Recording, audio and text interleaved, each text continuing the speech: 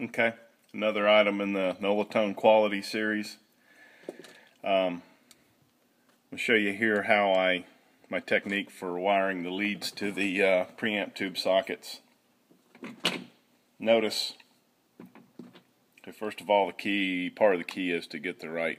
That's about where the bin's going to go. That much insulation.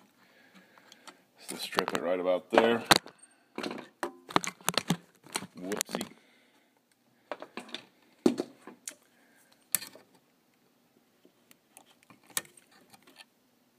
Okay.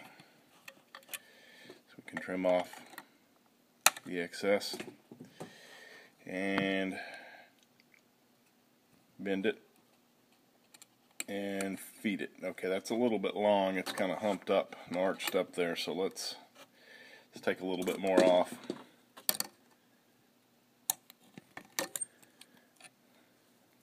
And once again, trim it. Okay, that should give us a good clean route there.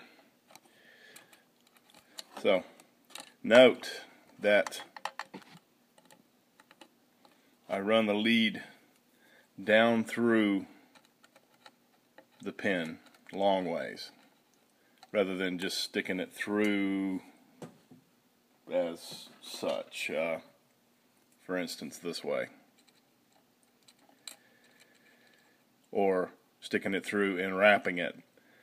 Again, this gives the entire length of the pin for solder contact a nice elongated connection. So we have solder gripping this lead from the very top to the very bottom. That's not going anywhere, and if for whatever reason, again, this socket needs to be replaced, or this needs to be desoldered, it's a simple matter of heating the solder and pulling the lead straight out.